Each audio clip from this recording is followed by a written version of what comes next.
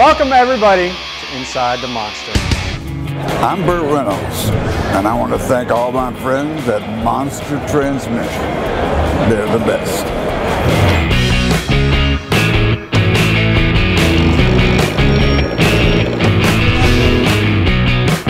If I had one of those under my hood, oh, wow, I'm in bigger trouble than I'm already in.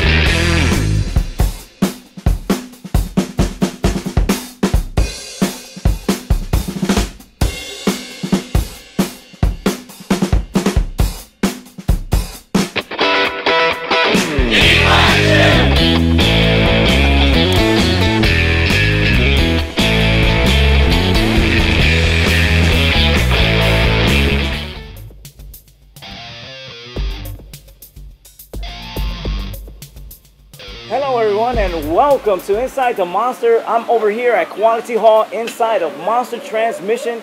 I'm Bobby and I'm here with Shane. Shane, how you doing today? Not too bad. How you doing? Awesome, awesome. So Shane, can you tell me what it is overall that you do here in Quality Hall? And could you take me over some of the processes it takes to inspect some of these parts? Yeah, yes I can. Behind us, we have a 700 R4. Some of the internal parts here in a 700 R4, and basically what we're looking for is any abnormal wear, any chips, cracks, pitting of some sort, basically going through making sure that these units are 100% for our builders and they can, you know, build them and crank them out, and that's about, you know, that's our quality for you. After you make sure that every part here is quality assured, what is the next step? Well, from here we'll make sure that they got all the parts in the case, and we will send it down to the build team, and the build team will assemble it, and it'll be on its way up to testing shortly after that. What about for all those do-it-yourselfers at home that order the Monster in a Box kit? What can they expect? Well, I mean, they can expect a lot of quality parts, you know, to our clutches, to steels, to our electronic components, our bands. They're all, you know, the same high-quality Monster parts. And we also provide upgraded parts if you would like to, you know, build a bigger, better transmission. Some of those parts, they're upgraded, right? From the regular transmission parts that usually come with the stock transmission, right? Yes, sir.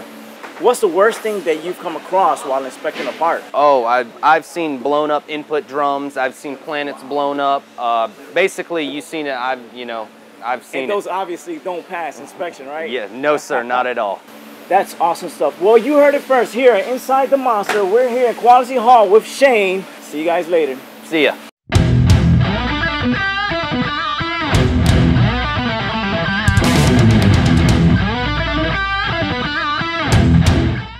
Hi, welcome to Monster Transmission. You're in Kurt's Corner. Today we get a lot of questions on E4OD versus a 4R100.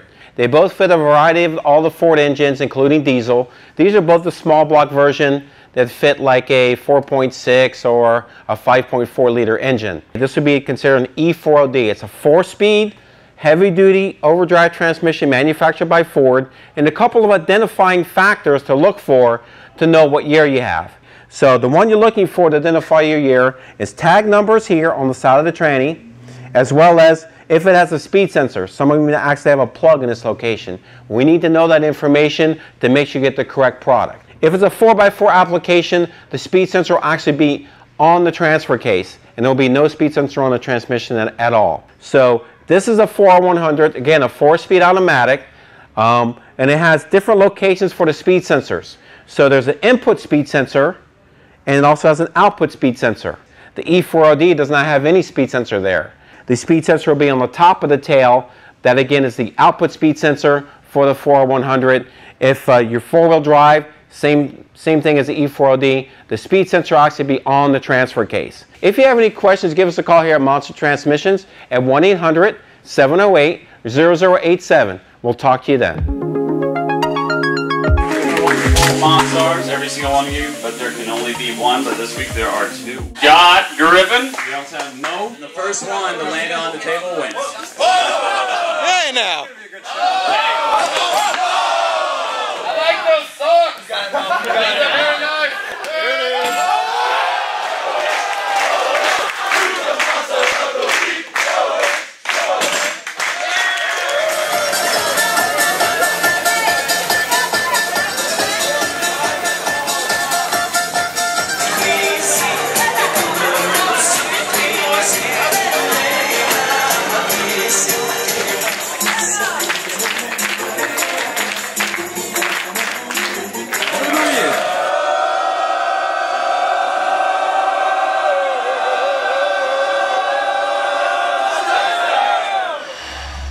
This is Kyle. This is my 67 Ford Fairlane.